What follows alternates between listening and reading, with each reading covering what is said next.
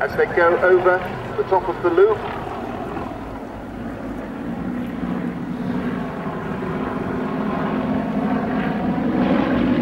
Yes, well, you're very welcome to keep watching him, but he didn't depart, he just departed now. So he's leaving the formation.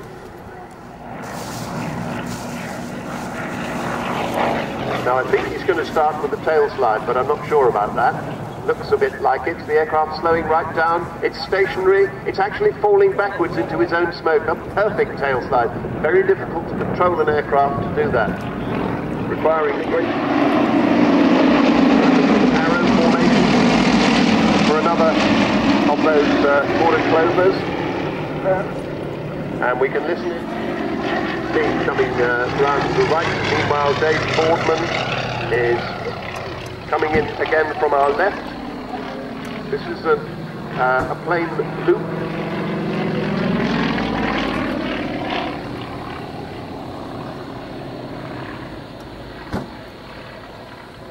In arrow formation.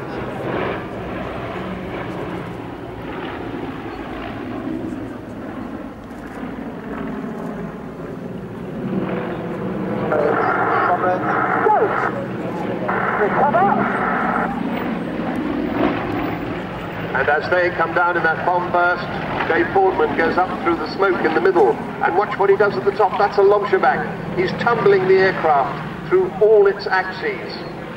The Lomshabak, sometimes known as the washing machine, or it is another word for a hangover. So the other aircraft doing a synchronized stall turn on the far side. Go! Time in a loop. Very difficult to do. 2, 3 and 6. Meanwhile, 1, 4 and 5 coming in from our left.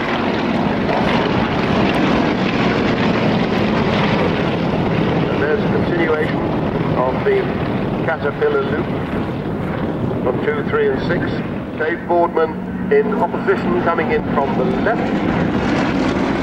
Smoke's coming on now.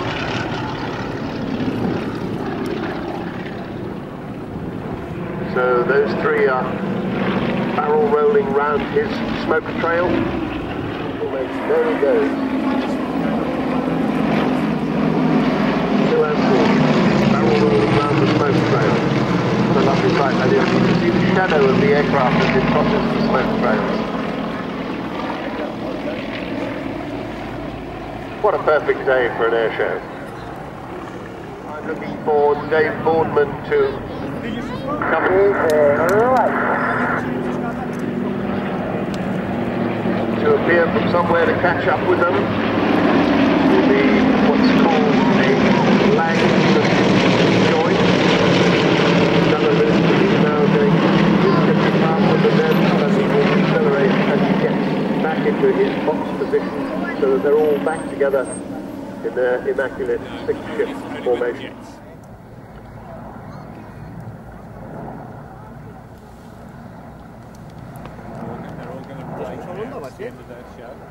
Final break coming up.